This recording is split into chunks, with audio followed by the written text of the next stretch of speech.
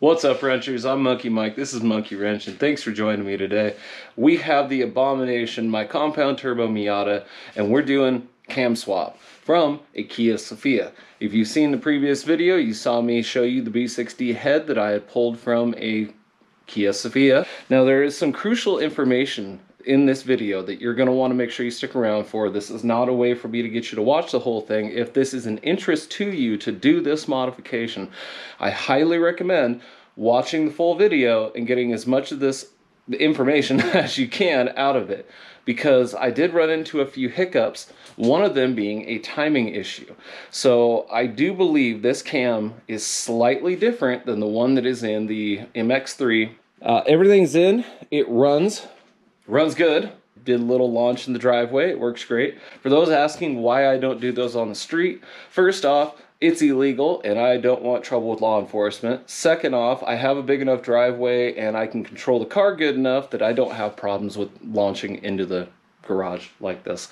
And it's easier to test stuff at home like that. That way if it breaks, you have a shorter distance to go. I didn't know what was going to happen. I don't think I'd ever actually launched the car that hard, and I only launched it like maybe 4,000, 4,500 RPM. We still have a lot more to go, and I also had a boost leak because this little guy back here actually broke off while I was doing the cam swap. I really hate these stupid plastic PTFE whatever type lines. The cam angle sensor is maxed out, and that's something we're going to deal with. So make sure you stay tuned, and I will do my best to show you about swapping this cam. The timing really was one of the most frustrating parts, and that's because I actually ran into an issue, and we'll address that later on. So stay tuned, here we go. And here we have the compound turbo Miata, known better as the Abomination, getting its cam swapped from a Kia. That's right, you heard it. We are swapping a cam from a 1995 Kia Sephia. So this is called the Exhintake. I hope I said that right. It's basically you're just taking the front of the exhaust and you're putting it on intake, and we call it an Exhintake because this is technically an exhaust cam from this B6DE head. Now, it's a little known fact that the B6DE was also in the Kia Sephia. Most people look for this cam in a MX-3. Now, the Kia Sephia, it's going to be 95, 96, and 97 are the only years you can find it. And it's going to have a distributor, so it's going to look weird. A lot of people always look for the cam angle sensor, thinking that that was the only slot that fit. But that is factually incorrect. I've tested that in one of my other videos, but I'm going to show you how to install it and get it all running today. So bear with me. This is my first time doing this, and we're going to do it together. So as you can see, I've got most everything staged, taken apart. The tools to do this are fairly simple. You just need a 10mm extension. I used a non-ratcheting wrench. I also have the extendable. You can see I've got everything pulled apart. The reason why a spark plug is out is so we can check TDC, which I already have marked right here. You can see on my fluid damper there's 2 marks. This one here is going to be what marks TDC. I've already checked it, and we'll verify that later when we go to put everything back together. We need to make sure that TDC is where it's at to mark the cam for the new place that it's going to be at, because obviously we're using exhaust cam and it's going to have to be 25 teeth off in a weird direction, and just stay tuned, you'll get that info. Alright, so the cam is installed. When you tighten it, you want to start on 3, 5, 1, 4, and 2. Now I did 150 inch-pounds on my torque wrench. This has been calibrated. I actually checked it against these cam bolts, and I just slowly stepped it up until it matched these cam bolts. I have found discrepancies online. One person said 21 foot-pounds, which is way too much. Everywhere else I found set up to 100 to 125 inch-pounds, so I figured it was a good compromise at 150 inch-pounds, and it feels great. Now, as you can see, I've got most everything reassembled, but one of the things that I want to show that matters the most is the way that the timing works on this. The E mark, there's a line right here, and this is where you would normally line it up. You can see how the E is up here and the I is down. Well, that's because this is the E for the exhaust side. Normally, the I would be up and the E would be pointed at this little piece right here where there is an E transcribed or pressed into this little plate. And there's an I on this side. You can see here, the I is facing this little nub that sticks out. And this is now where our new white mark right here, where I just used some random white acrylic paint. So what we do is we're going to count 9 teeth from this mark right here. So 1, 2, 3, 4, 5, 6, 7, 8, and 9. Then we're going to do the same thing. We're going to go 25. So if we start here at 9, this is 10, 11, 12, 13, 14, 15, 16, 17, 18, 19, 20, 21, 22, 23, 24, 25. And then we're going to do our same 19 teeth in between our new mark and our stock mark, and that's where it's going to be. You can see I have that set at top dead center. That's going to be this first mark right here. I do have the spark plug out, but there's really no reason to show you.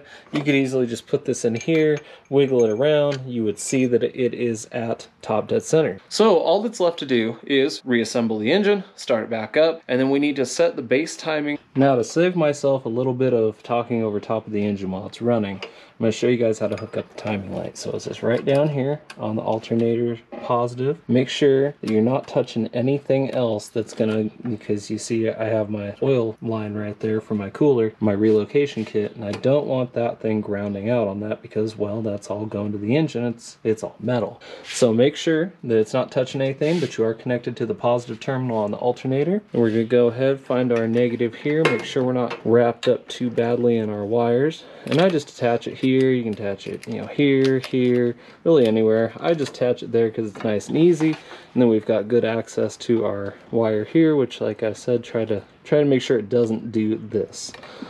All right, make sure everything is out of the way, and then we're going to go ahead, take this, and we're going to wrap it around here. For me, I need to get this insulation out of the way, and this, you know, the way I have everything makes it kind of difficult, but this right here is essentially what you're after, and we may need to wiggle it around a little bit to get the signal, and then this is where we're going to be checking our timing at. Right here, this big line, this is the T, and this big line right back here is going to be the 10-degree mark. So every one of these should be 2 degrees, so it should be 2, 4, 6, 8, 10. So what we're after is it's going to be 2 notches back, which is hard to see on this. We're looking for 2 notches back. I keep seeing it here on the 16 mark when I have it set at 14. So we may be 2 degrees off on the timing, and again, I believe that may be from where the dowel is drilled in on the alignment pin for the camshaft, which is something we can deal with once we have a degree wheel and a adjustable cam gear so that we can move it more minute positions versus only one tooth at a time. I have it set on the proper teeth. If I were to change one tooth, the timing would be dramatically different. It would not be 16, it would be probably higher, probably worse. I want to make sure that I show you guys what I did to remedy the same situation in case you decide to swap this Kia cam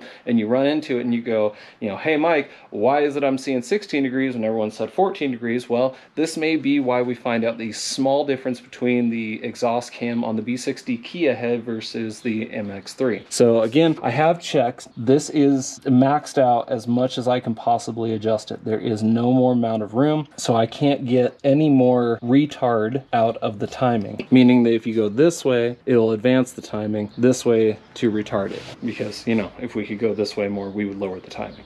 All right, so here we are after everything is all said and done, and typically I don't like to show my spark maps, my fuel maps, stuff like that, because I don't want you guys to copy them, have an issue due to the discrepancies between my engine is built completely different than any other Miata that I know of. I run way lower compression, and I'm about 8.8. If I did my math right, it's either 8.7 or 8.8 to 1 compression, and I run gobs of boost, and I'm currently on 91 octane, which I will be switching that soon so we can run more timing. But I am going to show you what I did to remedy this cam to be able to work. But the dowel pin, I believe, is in a different location, which gives the cam a slightly more aggressive profile, and that would make sense because currently, it's really hard to get it to focus, but I am running 16 degrees as a base timing, and then I actually have it down here. It's at 15 on the low side, 16, and then I jump up to 18, 19. Let's see if you guys can see that there. And then I had to get extremely aggressive outside of boost I mean, that's not extremely aggressive in consideration to how it normally is. I mean, that's a pretty aggressive timing map for being on 91. I did pull a lot up top, and the reason I did that is because, well, I just haven't tuned for it yet, and I don't know what it's gonna act like, and it's safer to pull timing, add fuel, run a little rich, deal with knock as it comes versus having an issue. So the whole reason I did that driveway launch was to actually just kind of get an idea of whether or not it was responding well, to listen to the engine. Though, you know, we have the ability to do these data logs and stuff, and dyno tuning is great and everything. I don't like how dyno tuning simulates loads. I prefer to be on the street. I prefer to do more real world stuff, what I'm actually going to put the car through. And something like that launch would be more or less what I would be putting the car through, having the weight of the car shifting around, things like that. And so it sounded great. I had no knock at all. There was no detonation. I couldn't hear anything. It ran fantastic. You can hear it in the video.